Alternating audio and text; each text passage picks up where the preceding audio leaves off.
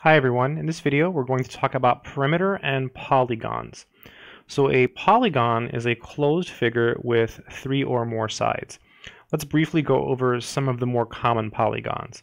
So a polygon with 3 sides is called a triangle. So you've probably seen these before. It's just 3 sides, something like this. A polygon with 4 sides has a much fancier name. It's called a big word, lateral, really fancy word. So if it has 4 sides, it's called a quadrilateral. 5 sides, it's called a pentagon, right? Pentagon, fancy name, right? Pentagon.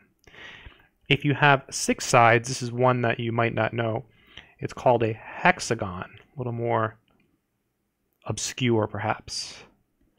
If it has 7 sides, this one's even more obscure. It's called heptagon. Heptagon. Really fancy names. And we'll stop at 8. 8 is called the octagon. So those are the common polygons. So the perimeter is the sum of the lengths of the sides of a polygon. Let's do some simple examples. Let's say we have a triangle, looks like this.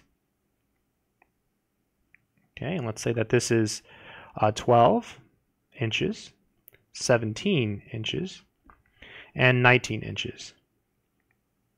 So if you had to find the perimeter, all you would do is you would add everything up. So you would do 12 inches plus 17 inches plus 19 inches. You're probably wondering, do you have to write the inches every time? The answer is not really, but you just have to make sure that you include the inches in your final answer. Okay, so most of the time people really like it when you write the inches. So if you're doing this like for a class or something, just check. They might want you to write it every time.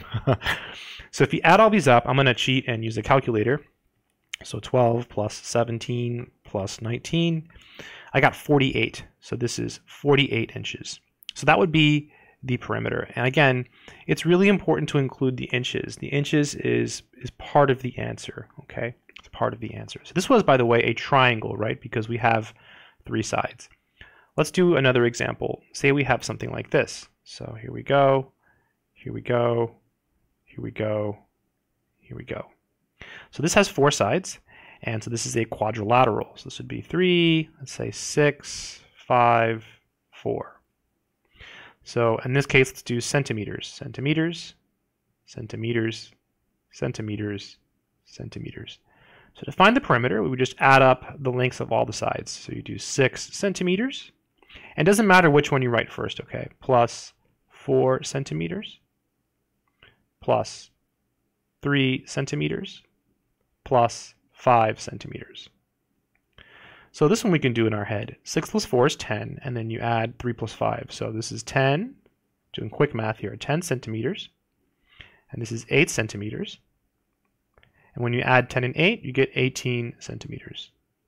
And so that would be the perimeter of this quadrilateral.